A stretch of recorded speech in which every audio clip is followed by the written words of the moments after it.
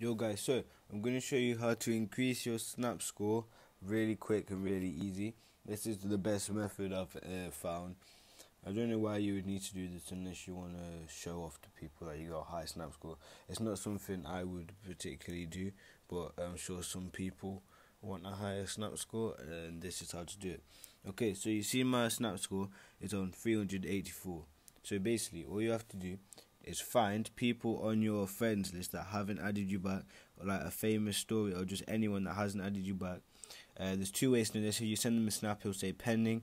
Also, if you hold the name, there's no snap score next to it. You see with the people that haven't added me back, there's no snap score. And if you go to someone that has added you back, wait, let me find one. This one, you can see there is a snap score right there. So that's how you know if they've added you back or not. Okay, so what you do next is go into camera,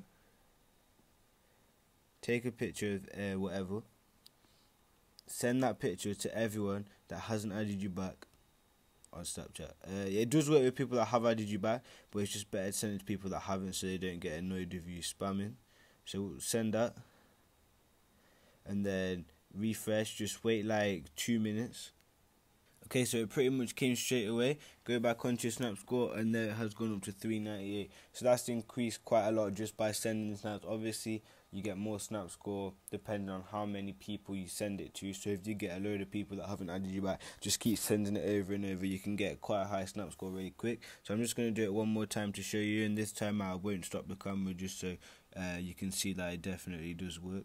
So just tick everyone.